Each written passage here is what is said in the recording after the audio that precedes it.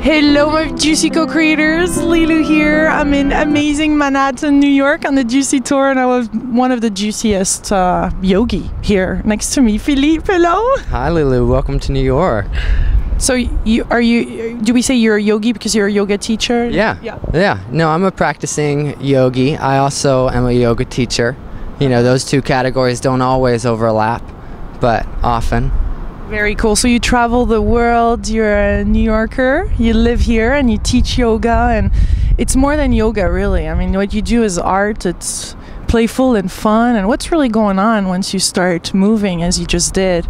Well, you know, necessarily a yoga practice brings out a person's natural gifts, and they, you know, when a person is exposed, you know, it's a very personal thing. Even though it's an archetypal practice, it's a universal practice designed to open up the flower of each person. And so what comes out for me, you know, is the artistic experience, the freedom, the creative energy, you know, and I think that has a lot to do just with my personality. You started really young, 18? Yeah, I was 18 years old. My mother took me to my first yoga class. And what happened in that class? Well, you know, it's funny. The teacher himself hadn't taken very many classes, and so what he would do is he would bring books, and we would look at the books and try the different exercises from the books. And I enjoyed it so much, I found it so deeply therapeutic, that I wanted to do it every day. I went out and got my own books, and I started working from a home practice.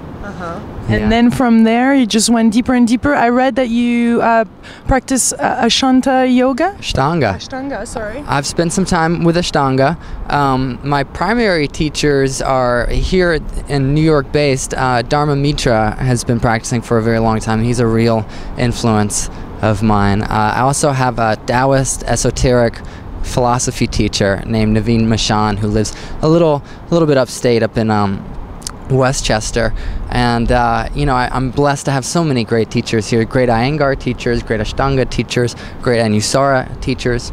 So I teach from an intersection of all these places.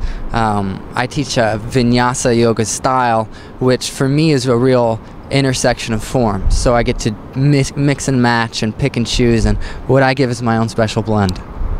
That's really the best, because it's all about letting our essence and our juice flow, isn't it? That's the juiciest. That's the juiciest. When it really comes from a place that's true to you. You know, you teach what your teachers have taught you, but you also have to teach from your personal experience. So you travel the world, you went to some amazing places. I saw some videos of you in India, in Costa Rica. Wow, what a place, India. It's like another world. And you just right there do the pose and those. You just would never expect to see yoga poses in those. I just love that combination. Oh, thank you very much. You know, we were doing a little bit of that here in New York before we went to India. You know, setting up in places, you know, where we really felt like we were, you know, bringing it to the world in a way, exposing people who would never otherwise even, you know, think of yoga or consider yoga, or maybe have some ideas about what yoga is, and just sort of bringing it out to the public in a demonstration kind of fashion, you know. And we were videotaping it, and they're really inspired by a teacher named Iyengar, who first became famous doing public demonstrations. So I started doing that here in New York, and it ended up, you know, going with me to India, and it was so interesting to see the response there, because, you know, yoga hasn't been very popular in India for almost 1,000 years. Really? That's how old yoga is. It's a very culturally mundane, sort of everyday thing, and now suddenly Easterners are getting inspired by the movement that's happening in the West. You know, there's such a powerful movement in the West toward these lineages and toward these practices and philosophies. So setting up like we did in India, it was just so interesting to see Indians get inspired by Westerners doing yoga.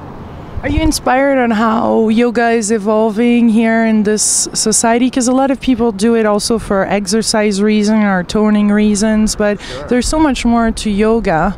Is that sometimes shocks you a little bit? Or? Well, you know, there's a popular maxim, and that is that the reason you come to class isn't always the reason that you stay. And it's probably true for every single person who's ever taken up yoga. You know, you might take it up for any number of reasons, because you want to feel better, because you want, you know, it could be because you want to look better, it could be any reason, but in some ways there's no wrong reason for coming to the practice, because those reasons expose you to so much more, and necessarily if you stick with it, it opens you in a very special way.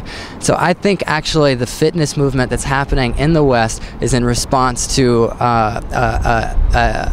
a wellness epidemic that's happening in the West. So I think it's actually wonderful that people are coming to holistic practices like yoga, so to get themselves fit and get themselves healthy and well.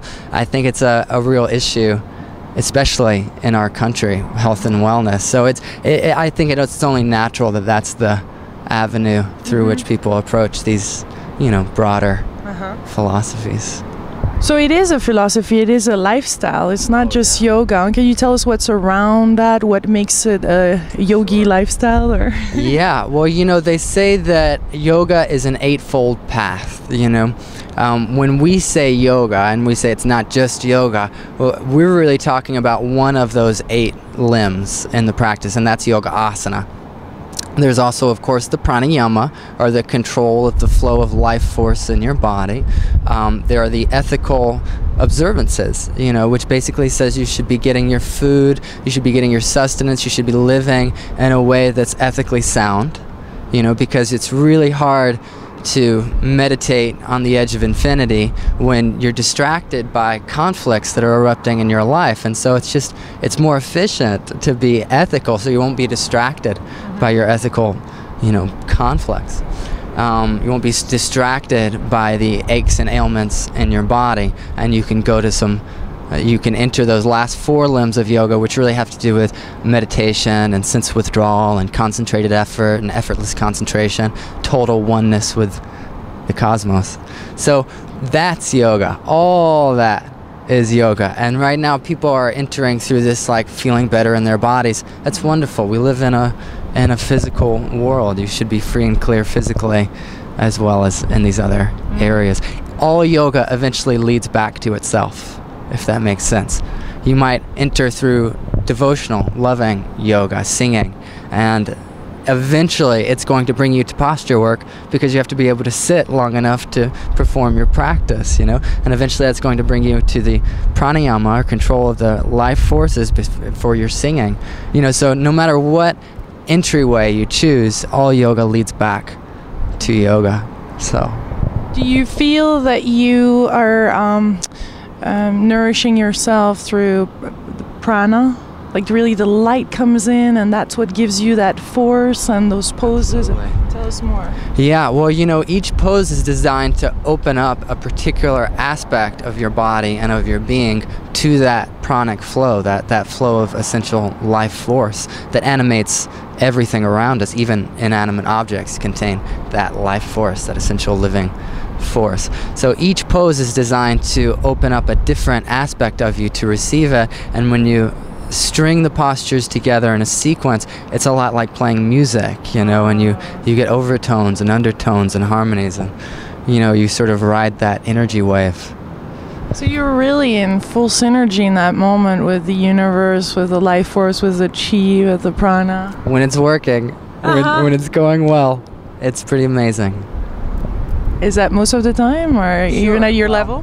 What's great is that a physical practice does give you almost an immediate way to access these deep feelings and these deep understandings, realizations about your world that make living easier.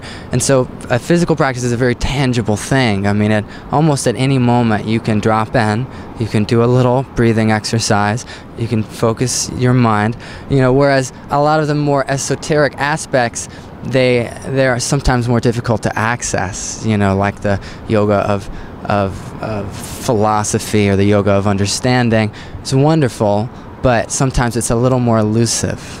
You know, whereas you always have a body, you can at any moment, you know, stretch your wrist, you can at any moment physically open the tissues around your heart, and it's going to make a big difference as to how well you can energetically open. Tell us about the impact that yoga has on the opening of the heart, or there are some particular poses that can help that, and how essential is that within the whole practice to have the heart open once you're practicing? Well, you know, in Chinese, in traditional Chinese medicine, the heart is referred to as the center of intelligence in the body, which is just so interesting. You know, coming at it from a Western paradigm, we think all the intelligence is in the brain, and when you drop out of your head, when you start to drop into your body, the energetic center of your body is definitely your heart. It's very measurable, you know. It's from where the life force, you know, is emitting and is coming. It's very clear.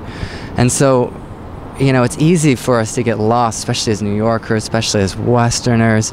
You know, we're very lost, and especially in living in this time that we are, which is a very sort of mentally, you know, I don't want to say disturbed, because it also has the positive aspects of the mental activity. It's a very intellectual time that we're living in. But when you drop into your body and you get into that heart center, you access realms of realms of understanding and realms of power and interacting in your world that you really just can't access with your mind alone. One major style of poses that opens the heart is back bends. You know, it's very clear. You know, you can set someone up in a gentle restorative back bend and they could be weeping within half an hour. You know, I mean, it's you open up those deep emotions. But in another way, you always want to balance the recipe. So you don't want to only back bend, you know. It's like a really good recipe has a little bitter, a little sweet, a little salty, you know, has a nice round quality. So again, it's very much about the listening, huh? Oh, yoga has been defined by great teachers as listening. Yeah. Very, very cool. I see a lot of, there's some cool, very, very cool and juicy videos with you doing partner yoga. Tell us about that. How did you discover it, and how does this add to your yoga practice? Wow, you know, partnering is such a wonderful way to connect with people and to realize that your body doesn't stop in your own skin, you know. It's doing yoga in the bodies of others, doing yoga between two bodies. Yoga really means harmonic union. And so in these partnering exercises, you have an opportunity to experience that harmonic union, not just within the different components of your own body, but with another body.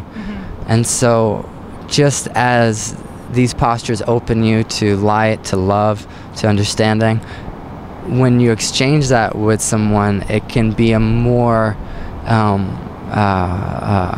effective transmission, even for yourself, you know, because it's in these moments of intimacy, it's in these moments of connecting that we really experience the most growth as human beings. So yeah, it's super interesting work. One of my mentors, Simon Park, has done a lot to teach me about that particular modality, and the work that I do, you know, here, mostly working here in New York City, you know, I have a lot of opportunity to connect to people, and it's part of my daily practice. So where are you taking it from here? Are you pursuing some things? Are you just really opening yourself more to whatever life is going to offer so that you can deepen this practice? Well, of course, it's a little bit of both, just like a good cooking recipe. You know, I've got my cosmic vision, but I'm also balancing that with patience. You know, I'm open to the graces of the universe, and I'm willing to make the effort to manifest my reality. And I'm really just trying to hold the center space between all those places. A good center is a good circumstance, is a good wheel, good circumference, you know. So with a good wheel, you not only roll smoothly through life, but when you fall, you bounce, and you bounce spherically. So yeah, it's a little bit of both. I really believe in the dialogue between effort and grace, between vision and patience, goal setting and willpower. Is there something else that you would like to share with us that is on your heart or that feels right to say right now, or a call to action, or? Oh, I mean, it's just so wonderful to watch people open and flower to their original nature, and it's such a wonderful experience to go through yourself, and in a way all you have to do is invite that, and it happens really quite naturally. All you have to do is step out of your own ways of thinking in order to see the world anew and afresh and without boundary. So thank you, Phillip. Thank you, Lilou. Much love from beautiful New York City. Enjoy the other video actually with all these beautiful poses that you took on this morning. It was awesome. Thank you, from this rooftop. Absolutely. How lucky, what a privilege to be here right now. So nice to share it with you.